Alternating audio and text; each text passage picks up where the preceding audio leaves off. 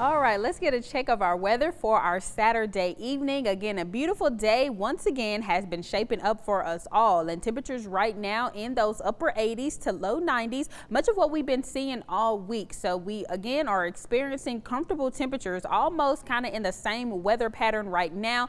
Not too much going on, and luckily we're not talking about any rainfall either. I know before we were supposed to see a few rain showers, but we are staying dry for the evening right now as winds continue to push in from the east there, about up to 3 miles per hour near Waco, 7-mile-per-hour winds near Marlin right now. And you kind of see those winds going in different directions. Some winds are turning down, some winds are going straight across towards the east, and that's because we do have a trough axis that is present. But since we don't have any rain and since we have winds across the area, remember that multiple burn bands are in place right now. And all the areas where you see the flame and the red burn signal, that means that there is a burn ban in effect across those counties, and it's mainly towards our more central counties in central Texas and towards the south, and of course across the Brazos Valley. But if you look near portions of like Waco, near Hill County, Bosque County, they are not under this burn ban as of now. And again, we are seeing those dry conditions continue to spread as we've seen our recent drought monitor. So again, think about that as you go throughout the afternoon. It may be perfect barbecue weather,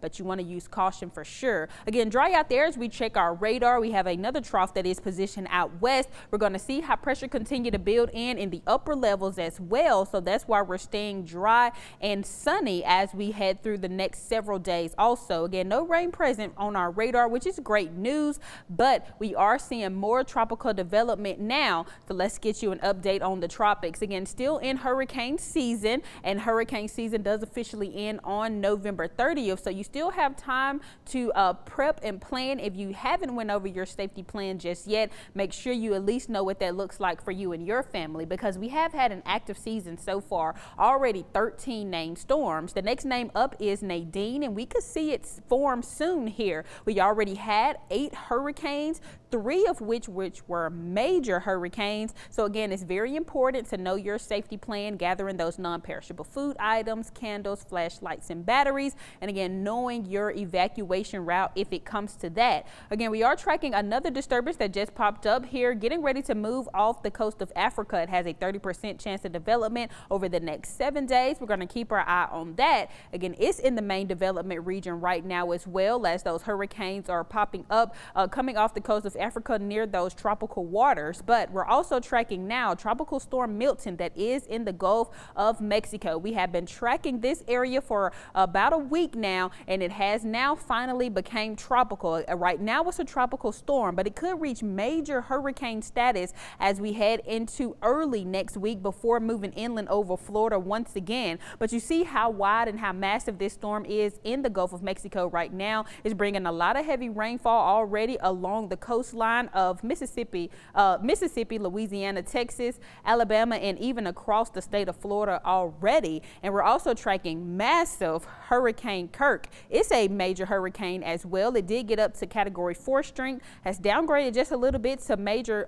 Category 3 strength, but you can see how massive it is. There's its center there, or you can see the eye present, but luckily it's not headed our way. It's going to continue its path towards the north, and it could mean some tropical development for Europe here in the next few days also. Here is Hurricane Leslie we are keeping our eye on. Right now it's a Category 1 hurricane, not so much as a well-defined eye, but this storm is pretty large. You see those rain bands extending far behind it as well. And we're also tracking again that disturbance that is coming off the coast of Africa here that could enter into those tropical waters here very soon. So we're going to keep a close eye on hurricane season, and beautiful weather though is what we can expect throughout the next 7 days. Again, at first on Sunday we had a small chance of rainfall. That is no longer the case. A few more clouds will be present, but we're going to see mostly sunny conditions for Sunday. Same case for Monday, Tuesday, Wednesday, and again over the next 7 days, beautiful weather is what we can expect. Even getting finally a taste of fall there by midweek, because a cold front system will be coming through